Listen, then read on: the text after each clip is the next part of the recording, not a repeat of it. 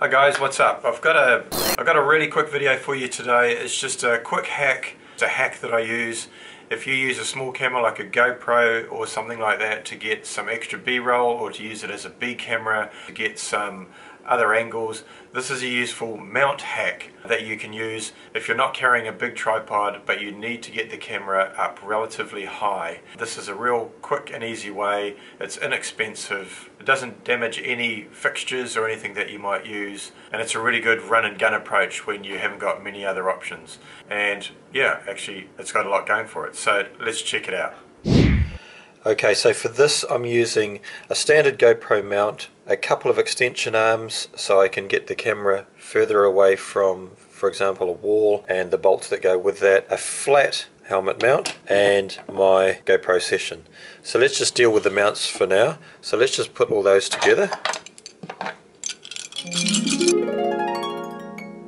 Okay, that was easy. Then we just attach that to our flat mount, and now this is where the magic happens.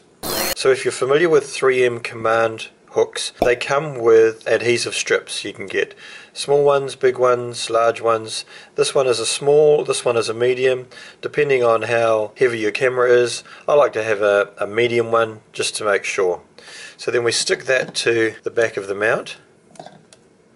Make sure the bottom pull tab is always showing at the bottom, makes it easier to remove it. Then we can just attach that to the area that we want the camera to be in. Just remove the back adhesive strip.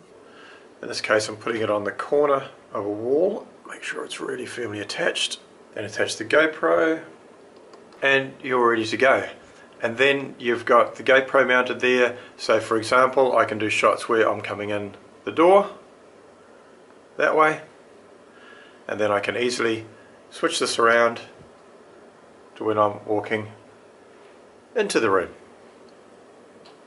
So it's a really simple hack, doesn't take up any room in your bag. Then when you finish, you just pull the 3M command strip down to release the adhesive from the wall.